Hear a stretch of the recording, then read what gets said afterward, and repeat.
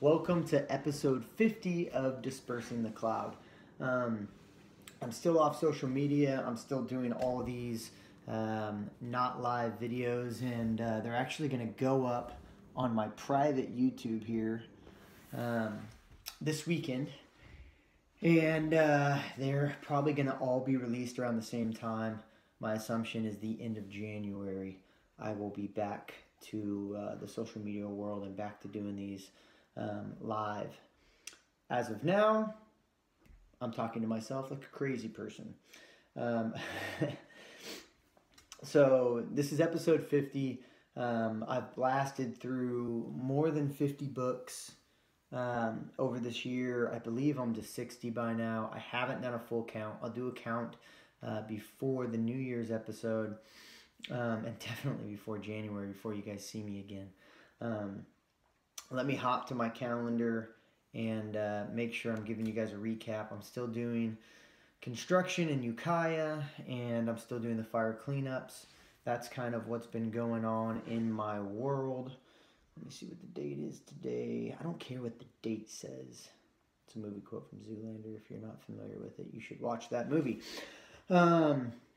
So yeah, I've been working fires. We kind of took a little. They're having contract issues, so they put us on private work, which I'm not stoked about.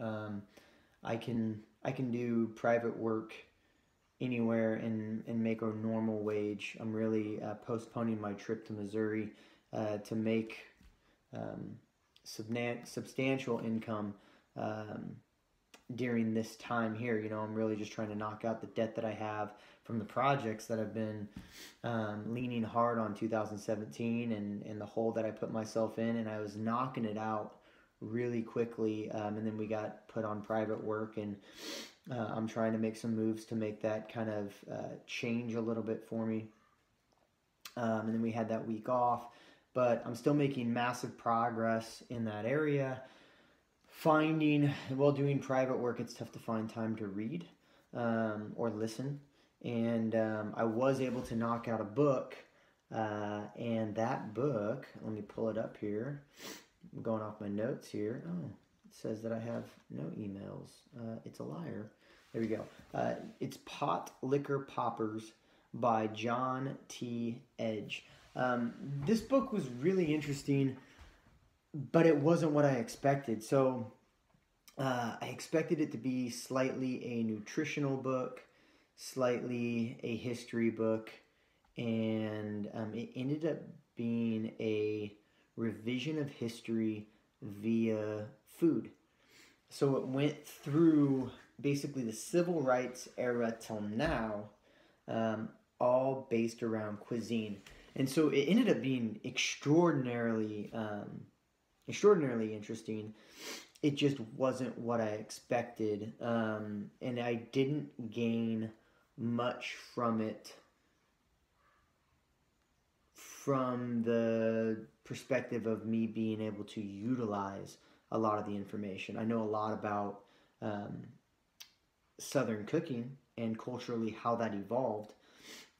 It was actually cool. They talked a little bit about Kentucky Fried Chicken and how he actually sold the recipe, and then I think felt guilty for changing the style of Southern fried foods, but yet made his millions off of it. And the persona of Colonel Sanders wasn't actually the persona of that guy. It's something else that the people who bought it from him came up with.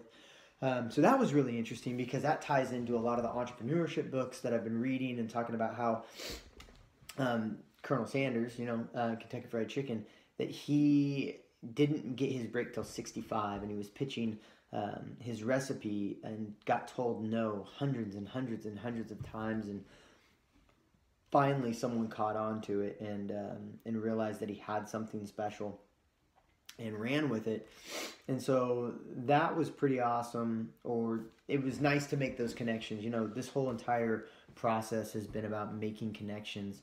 One of the things that I really want to reiterate, especially because it's episode 50, is one, why I'm doing this. Dispersing the Cloud came from me and my buddy Joey Wren, who lives out in Southern California, and he is a physical therapist. He's a physical therapist now, but when we met, we were both just personal trainers at UFC gym. And as we would try to have conversations, the longer we worked at UFC gym and we're getting massively shredded, we noticed that we were turning into lunks. We were turning into, and there's nothing wrong with being a lunk. I'm actually on I think I'm sick, no, not 16. I might be 16 weeks in right now to getting back in shape, and I'm back to being shredded, and it's awesome. But we were lifting constantly, and we weren't reading, we weren't growing.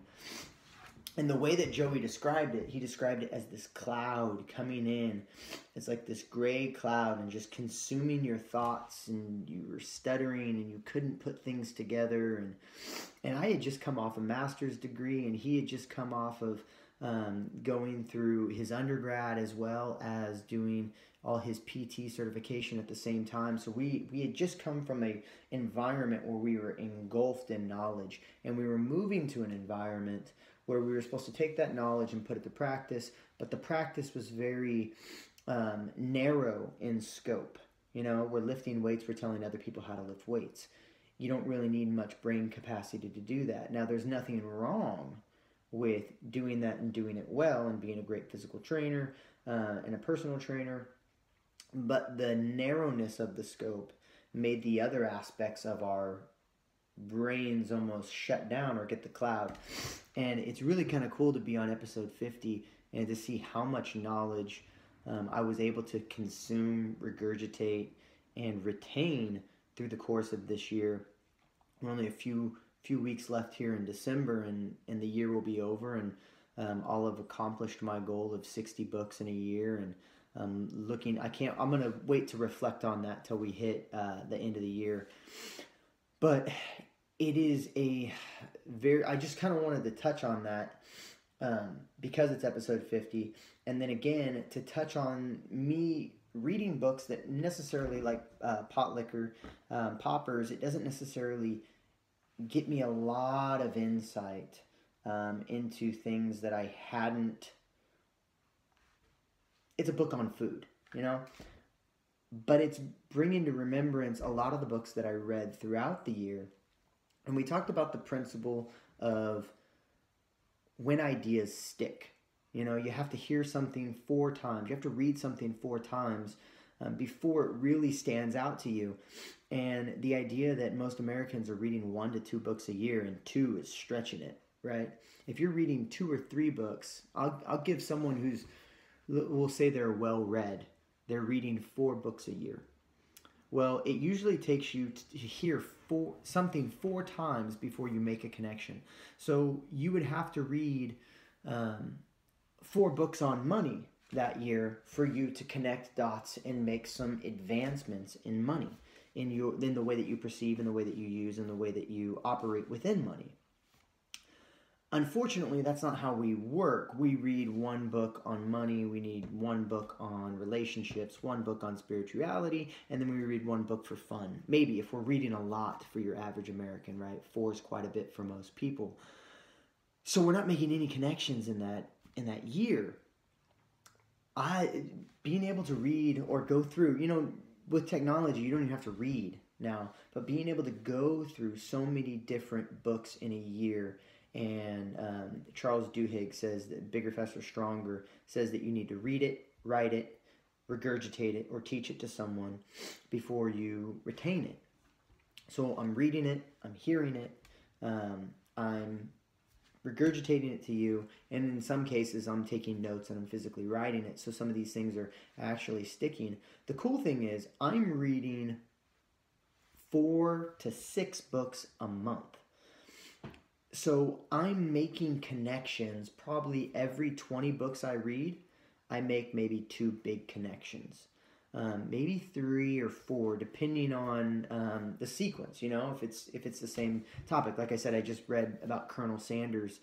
This is probably the 3rd time. So I kind of have his story down a little bit, but it hasn't really stuck in my head the way that the lessons from Rich Dad, Poor Dad or Richest Man in Babylon had stuck in my head. You know, I'm starting to get those down very pat because I've gone through those 2 books multiple times in this year. But it's very interesting that I'm able to read something like Potlikker, Poppers, and pull from those different stories throughout other books that I've read and make some connections. I noticed a little bit of a connection there from, again, I don't know where I first read about Colonel Sanders and him making his big break. But one of the things I did kind of get from it, again, this is only the second time that I've heard this. Once was in Economics in One Lesson, and the other one was in this book. It was talking about, God, I can't even place it. I just remember the light clicking during it, and I didn't take notes during this book because, again, I'm struggling having time to actually do the listening and do the note taking, because it was drive time and now it's physical labor time, so I can hear it. I just don't have time to stop what I'm doing and take the notes. But it had to do with government entities controlling. Boom, cloud left. This is what it was. So when slaves were working the fields, right? They basically were providing the ability for those fields to even produce a return on investment.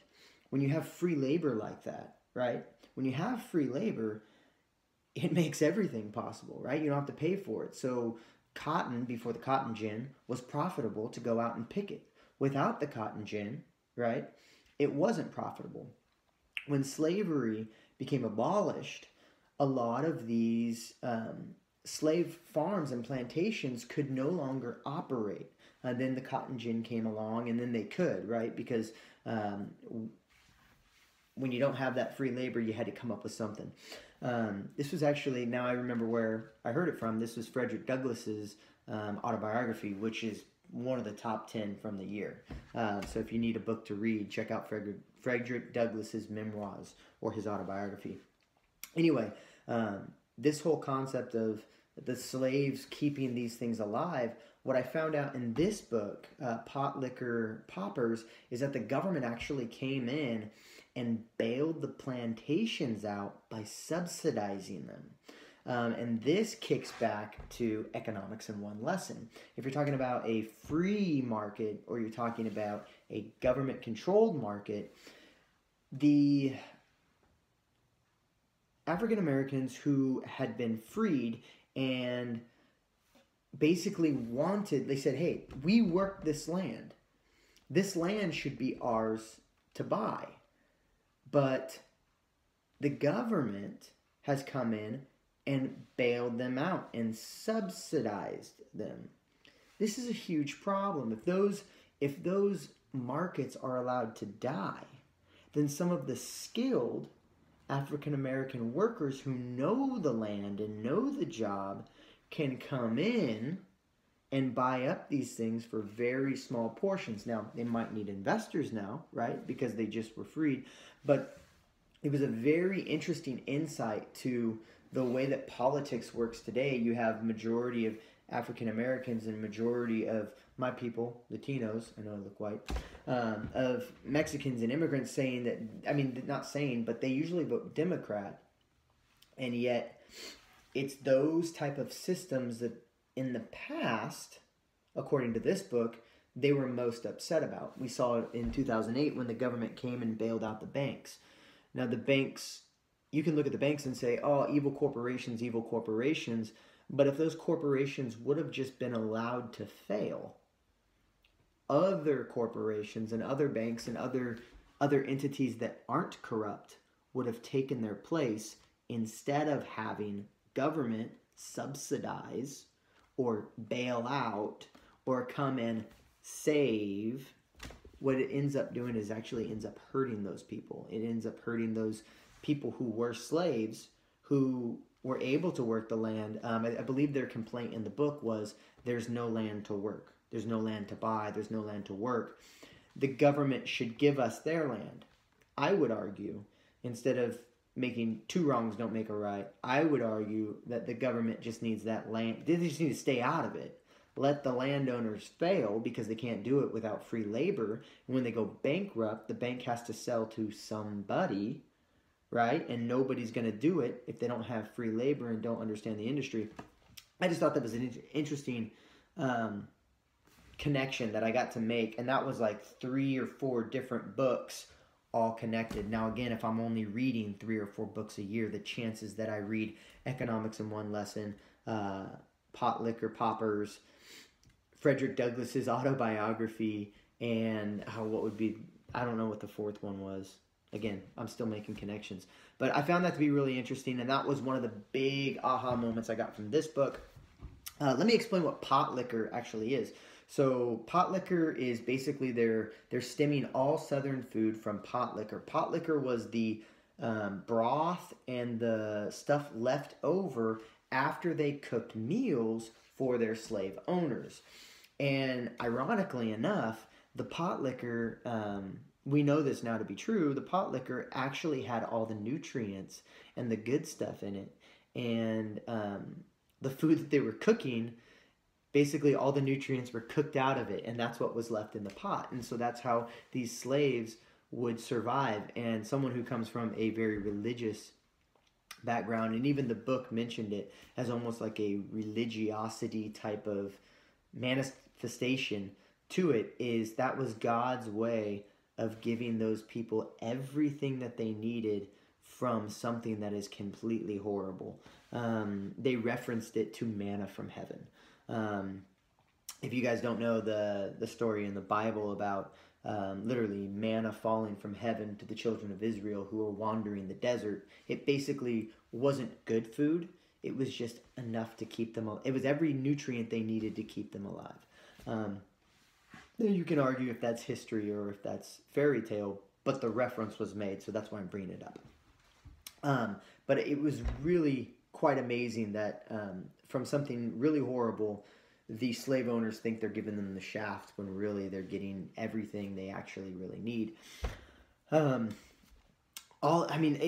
is an interesting book because it walks you through the entire movement from slave to freed to now. So you go from like, oh man, I'm going to get my dates all messed up, but I'm getting better at dates from doing all this reading. So let's see if I can kind of go a little bit. We're talking the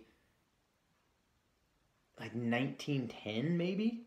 1910, 1920, 1930, 40, 50s, and then 60s we have civil rights movement, and then it takes you to 70s and 80s. So I think the book starts in the 20s. I could be wrong, but I'm pretty sure. Read the book, check it out, tell me I'm wrong, that'd be awesome. All in all, amazing book, and I didn't get as much out of it because I wasn't able to take notes. But I thought it was pretty cool, and I learned a lot about Southern cooking. I didn't retain as much as I normally do, but I'm just pumped that I'm still doing these videos a year later, so kiss it. Coming up next week, and again, this is a short video. Coming up next week, again, more private work. I'm trying to figure out how that's going to affect my game plan for my move. Oh, I got approved. I submitted my timeline to United Methodist Church and Memorial United Methodist Church in Farmington, Missouri, and they approved it. So the way that it looks right now is I will be playing one service in February, one in January, one in February, 2 in March, 2 in April, May. I will be living in Farmington, Missouri. Actually, probably more likely St. Louis, Missouri, and commuting to Farmington for the part-time music gig. But a lot of things still will happen. It's a lot of time. It's 6 months from now, basically, before I'm officially there. Could happen sooner. We'll see. There's a lot of things in play. This is kind of cool. Talking about being, I think I mentioned it in the last video, talking about being very mobile and being very malleable. I joke with my buddy and my current boss right now, the guy who hooked me up with the fire gig. Fires are on, fires are off. We're doing private work. We're not doing private work. We might never work again. Well, work is abundance. The plan grows and moves and evolves as we go. Originally, the plan was January 1st, I was moving to Missouri. And it made a lot of sense, and I had this job lined up, and I had another job lined up. But when this opportunity came up to work the fires, I had to rework that because the amount of cash that they're paying me, the amount of money they're paying me is once in a lifetime kind of deal of I cannot pass it up. Because one, I go from struggling and being difficult to get my passions off the ground, or if I sacrifice 3 or 4 months of my life working 12-hour days, 7 days a week, I literally can go from struggling to buying a house in that 3 months. And that's what's going to happen if the fires pick back up. I'll buy a home in May, if not before then.